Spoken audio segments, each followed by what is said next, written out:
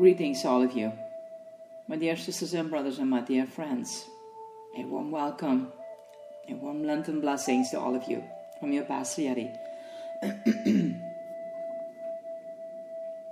So, this is our last week when we go through the meditations on the sufferings and death of Jesus Christ, reliving the Passion, making it completely where you can use it by yourself to go to your Lenten journey, whatever you want to do by yourself, of course.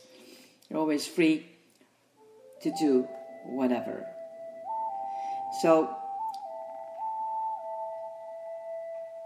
for today it is Mark 15:24 and Mark 15 verses 24 to 28.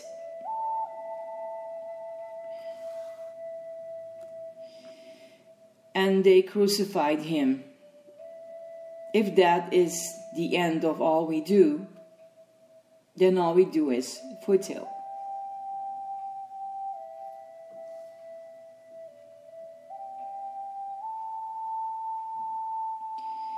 We may deny that. Indeed, we may be able for a while to ignore our personal dyings altogether by attending to the present day. Here we are, and now we are. No need to think that we will or will not be. Or we may romanticize our grander passions into something timeless, pieces of ourselves that must live forever or last forever.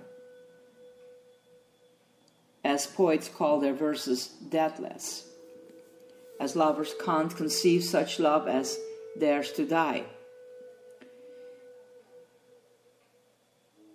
We may philosophize our immortality by the arrogant, godlike presumption that simply because we are, and because we are aware that we are, we cannot not be. But if that waits at the ends of our lives to end them, it cancels not just the next day, nor just the continuance of living. It swallows the whole life, even back to its beginning. And suddenly we are not as though we never had been. There are those who console themselves that history, at least, will remember them. But if that is the end of human endeavor, and so of humanity, then who will remember history?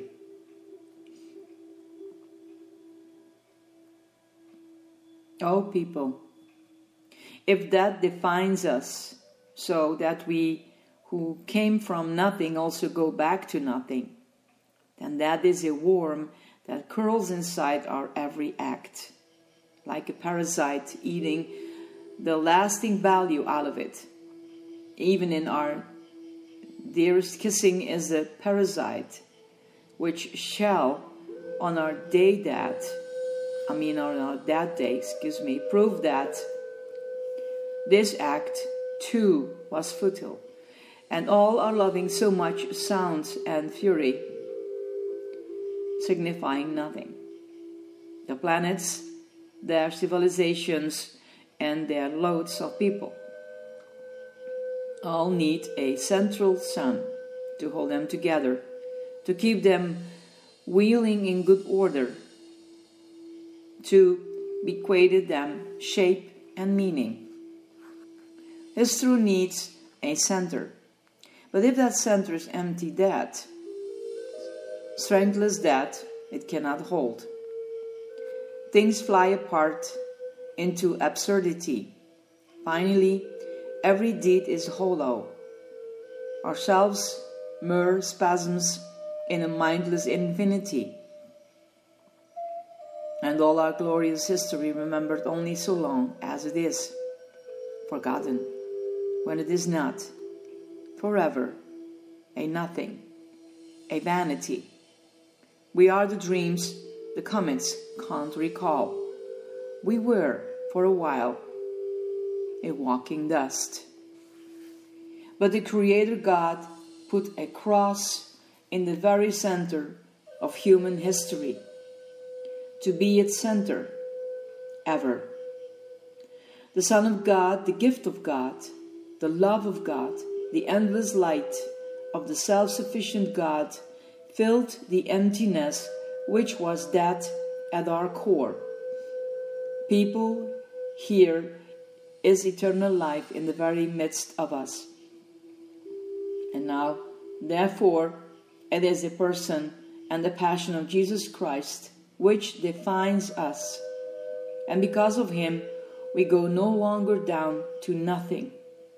Our end is the beginning of a perfect union with God, the beginner of everything.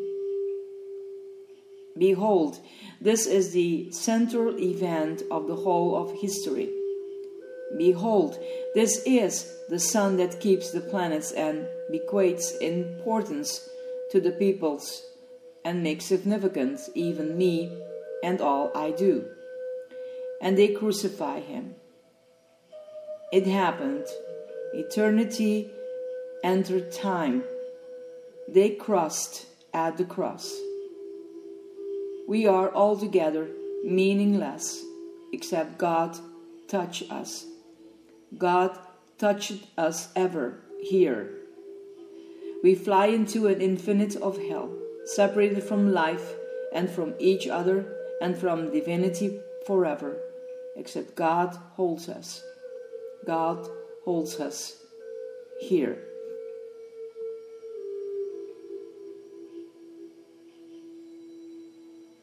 My dear ones, I kiss you, and my kiss is pure and good. It lasts for you forever, because my love is strong, and bright and rich and true, and worthy forever.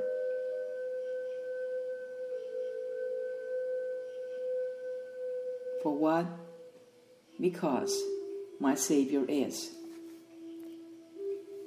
Mark 15:24-28.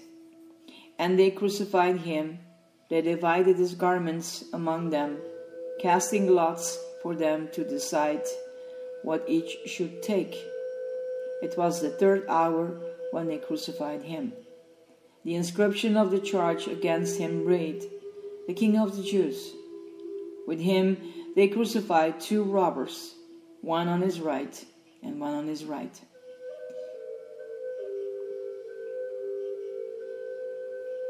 I stand apart. I draw no one's attention. I have covered my head. These are the things I see. I see 4 soldiers upon a low hill. Their greater labor done, their duty now to wait. They are hunching over the few benefits of the morning's assignment. And that is, by a grim tradition, they can keep the final possessions of those they crucify. So, now they're casting lots for an undergarment, a rope, a belt, sandals. No money here. Not even a scrip. No matter, the soldiers are passing time. It's nearly noon. The centurion stands over them with his arms folded, gazing up at a coming thunderhead of cloud, squinting, figuring. Above the soldiers, above the centurion, but yet the sun and the lowering cloud hang 3 men on crosses, each of them stripped to a loin cloth, a robber, and you. The wind is picking up, dust blows by, and this is what I see.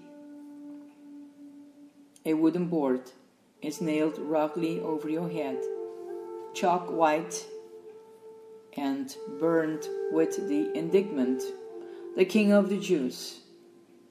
I say, yes, In my soul I cry, yes, yes. I keep my face impassive for fear of the centurion and the chief priests. But yes, I say, it is what we've called Messiah, the King of the Jews. The Lodish Romans are right. They mean to mock us, to mock all the Jews as a single people. But their scorn tells the truth, and I take it a bitter satisfaction in it. Let the chief indignation, I just laugh. I hate this world. But if you're the Messiah, why are you crucified? How can this be? Jesus, my Jesus, forgive me. My mind rejects the things I see. Nothing fits. I call you King. I call you Master and Lord. You are the Lord. No one has loved as you do. No, not ever. Lord.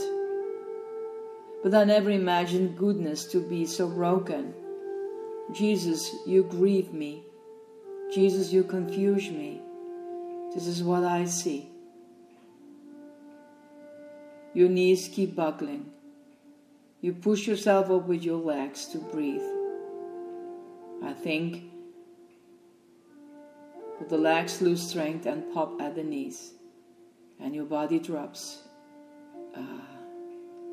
The arms stretched, the hands clutched spikes. Your shoulder joints separate. Your muscles draw out like ropes. Your rib cage splash. I can count the bones. How do you breathe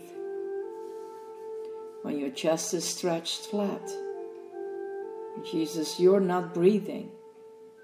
Your own body, when it drags on your arms like that, why? Your own weight is suffocating you. Breathe, sweet Jesus, please breathe. Make fists on the spiked heads. Lift yourself up. Open your mouth. Lord Jesus, please, and don't die. Don't stop breathing. Breathe. Breathe. What? What are you? Oh no. No. Don't do that. Not now. Not while you hang so low. Not in surrender. No. Jesus, don't look at me. Don't look at me like that. I can't stand it if you look at me. My whole body burns like fire. You make me too much here. You're wasting yourself. You should fight for your life. Lord, you cannot die. Rise up. Rise up on your arms and fight and breathe.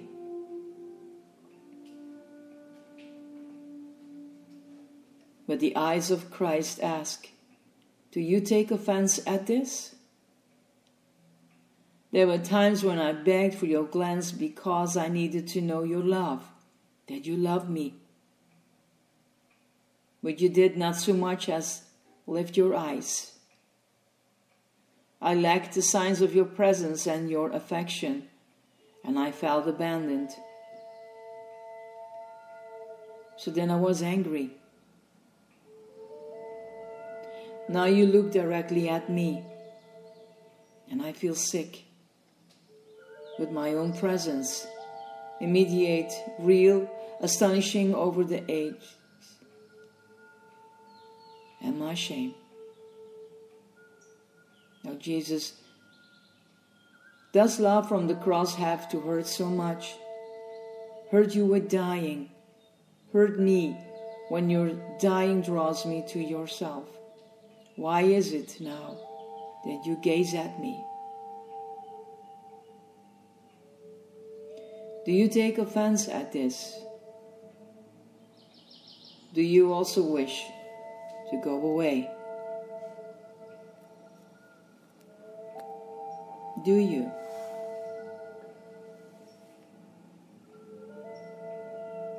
Now beautiful people, may the Almighty God bless you in your day,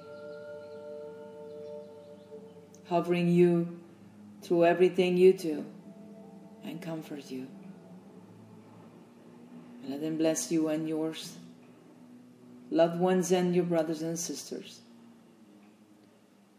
And as you walk further to your way to Easter, consider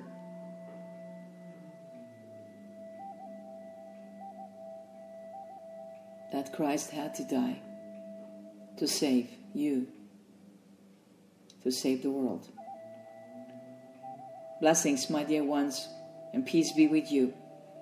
This is your Pastor Yeti. Bye.